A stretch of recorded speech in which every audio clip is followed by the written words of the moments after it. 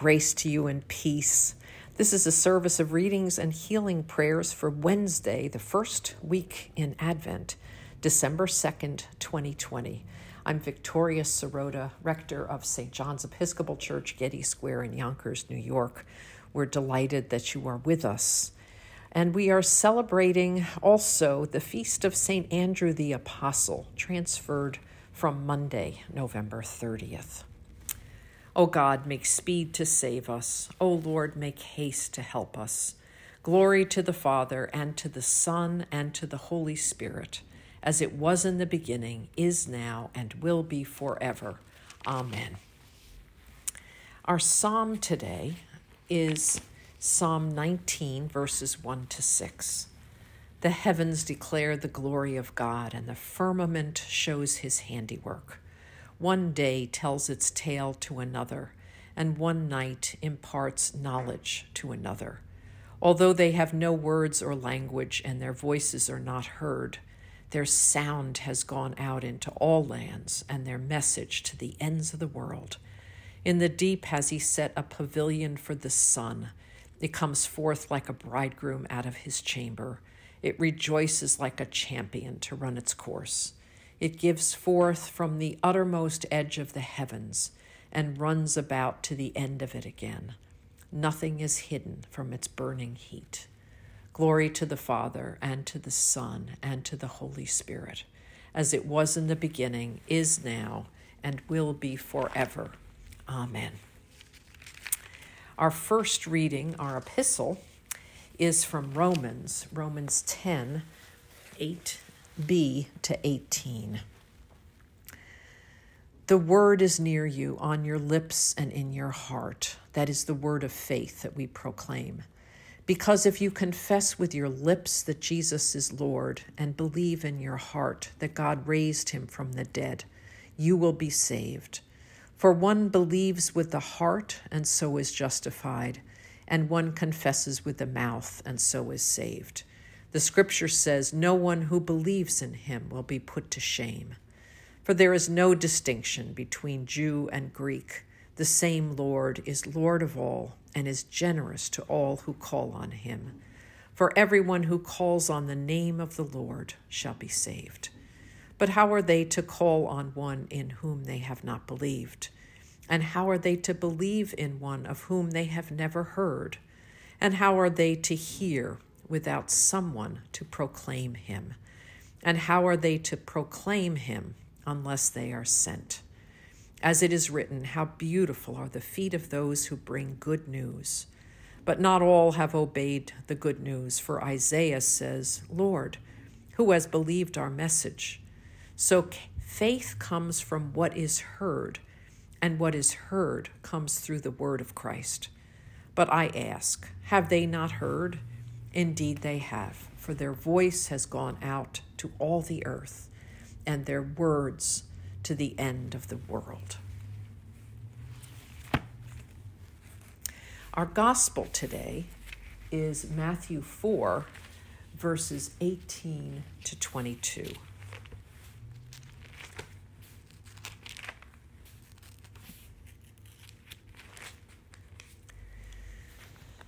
As Jesus walked by the Sea of Galilee, he saw two brothers, Simon, who was called Peter, and Andrew, his brother, casting a net into the sea, for they were fishermen. And he said to them, Follow me, and I will make you fish for people.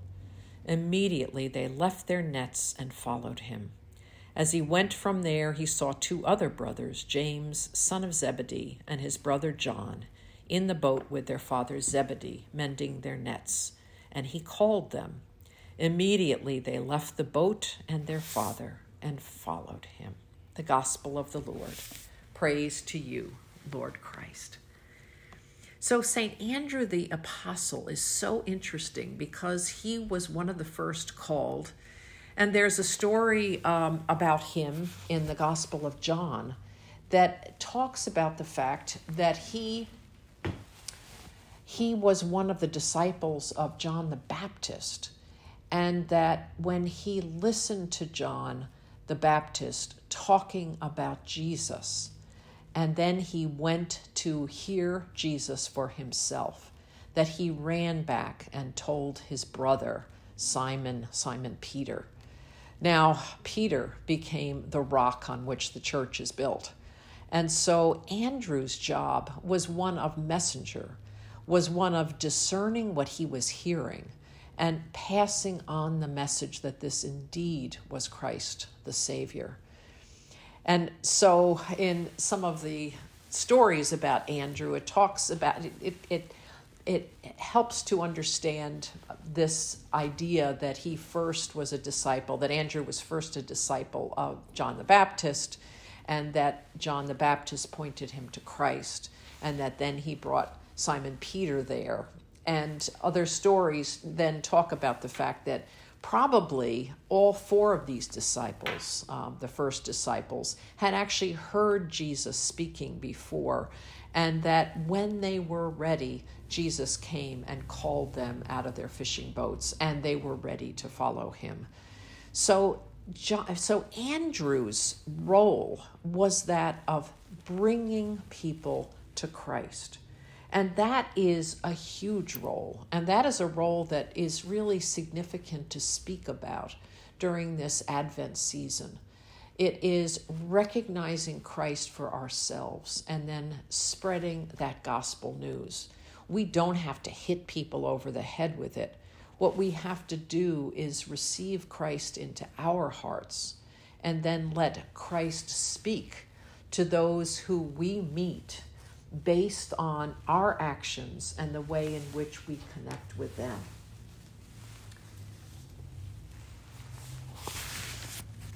Sam Portaro, in his Brightest and Best, talks about the fact that there are two other places where we read about Andrew.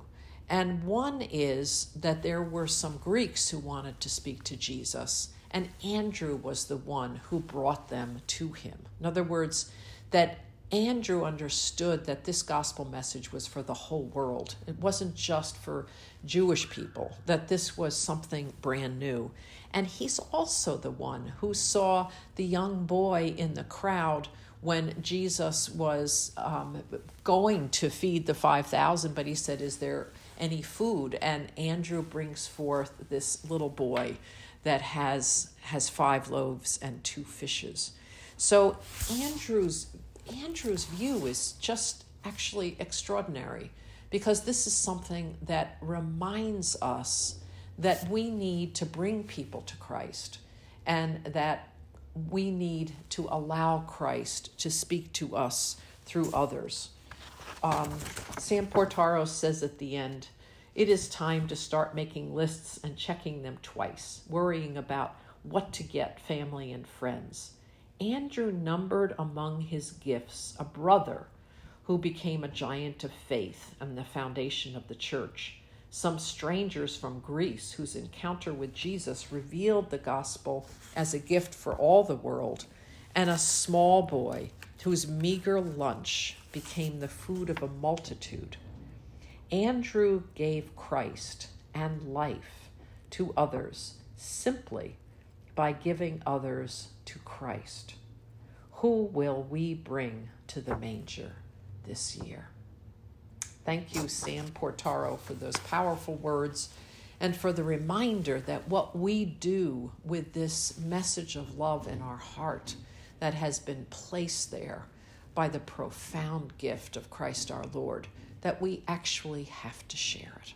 May God bless you this Advent time of repentance and preparation, of being open to the ways in which Christ might speak to you and giving you the courage to share that message with others. Amen. Our prayers continue with 2 collects.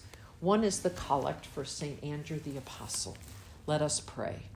Almighty God, who gave such grace to your Apostle Andrew that he readily obeyed the call of your Son, Jesus Christ, and brought his brother with him, give us who are called by your holy word grace to follow him without delay and to bring those near to us into his gracious presence, who lives and reigns with you and the Holy Spirit, one God, now and forever.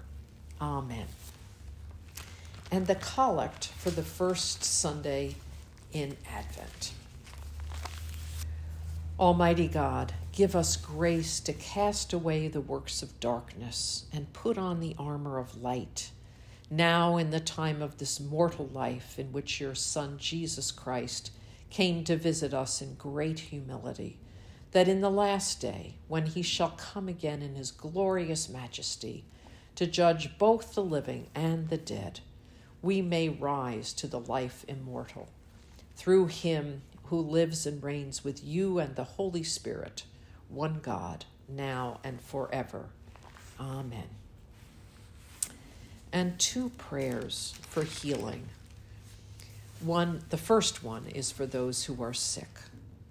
O Father of mercies and God of all comfort, our only help in time of need, we humbly beseech thee to behold, visit, and relieve your sick servants, for whom our prayers are desired.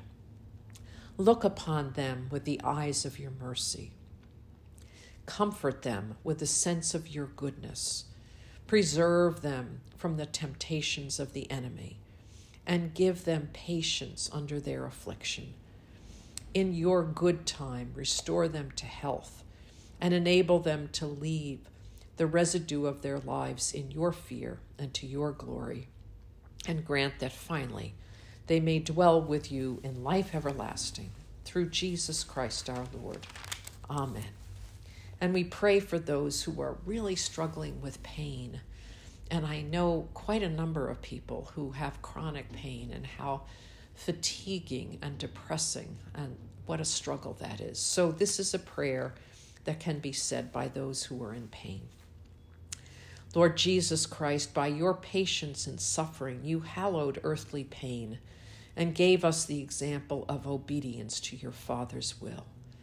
Be near to those in their time of weakness and pain. Sustain them by your grace, that your strength and courage may not fail.